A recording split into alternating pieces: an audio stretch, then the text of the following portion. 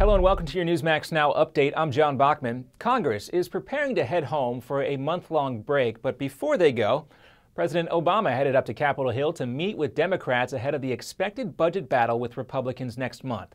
Congress must approve a budget before October 1st or face a possible government shutdown. Senate Republicans say they won't approve any budget if it includes funding for Obamacare. Also, Congress must deal with the debt ceiling again. If the U.S. does not raise the debt ceiling, it faces default. House Speaker John Boehner blasted the president's latest economic plan, calling it a scheme. And frankly, I think we can do much better. Instead of working together, the president yesterday threatened to shut down the government and recycled some of his old partisan proposals.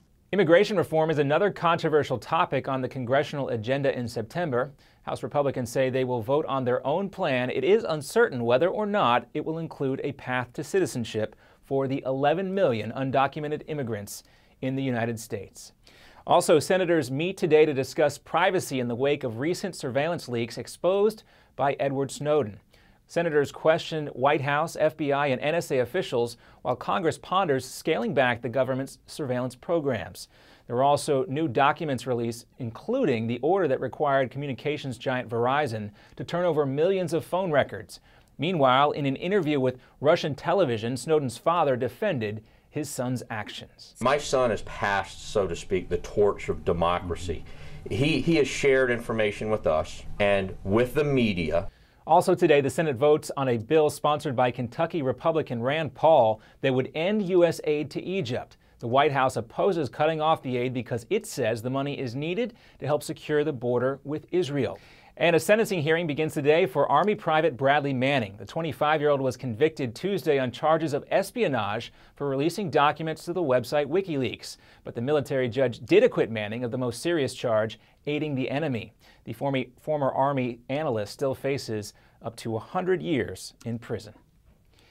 And it's been a bloody month in Iraq with almost 1,000 deaths caused by the escalating sectarian violence there. Tuesday, a bomb outside a Sunni mosque north of Baghdad killed 3 people. Groups including al-Qaeda have increased attacks in recent months as the deadly clashes between Sunnis, Shias, Kurds, and others show no sign of stopping, jeopardizing stability in the country. And next up on your Newsmax Now update, the Russian people say something smells fishy at the Kremlin. The backlash over Russian President Vladimir Putin's latest exposition of bravado, plus a Newsmax exclusive with James Zogby, founder of the Arab American Institute, who has the most to gain and the most to lose in this latest round of Mideast peace talks. Attention hip implant patients. Are you in constant pain? Have you received a letter from your doctor about your implant? Have you had or need a revision surgery? Do you have high levels of metal, chromium, or cobalt in your blood?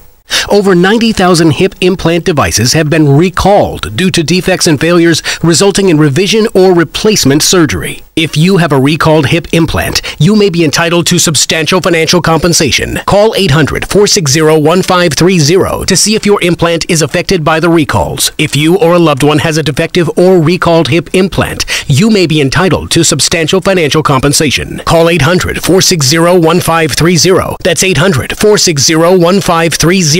Protect your legal rights today. Call 800-460-1530. This is an advertisement, not valid in all states. Paid non-attorney spokesperson. iLawsuit.com is an advertising group that represents lawyers advertising their services and is a free matching service for consumers. It is not a law firm or lawyer referral service.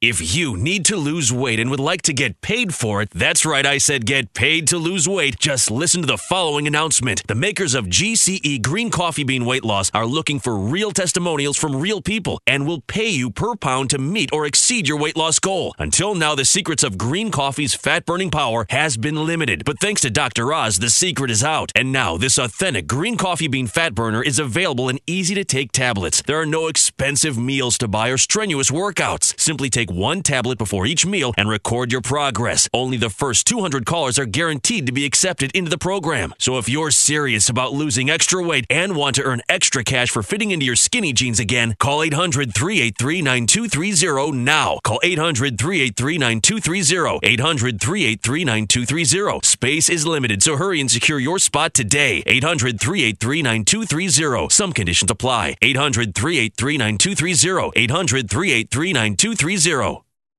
Hi, this is Dick Morris.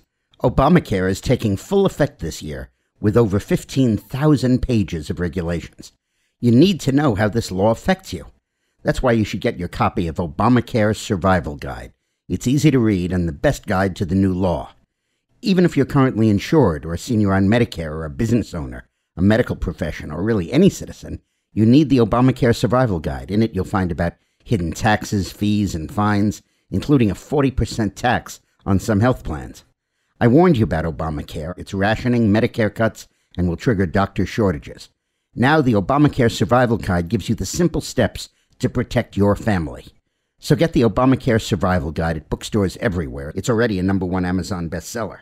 Or get our special $4.95 offer and save $15 today by going to Obamacare911.com. Obamacare911.com. That's Obamacare911.com.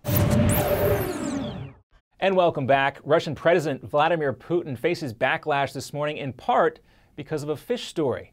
The Kremlin released this video of the Russian president holding a fish, supposedly that he caught, but the Russian people almost instantly started mocking him, saying that the event was staged.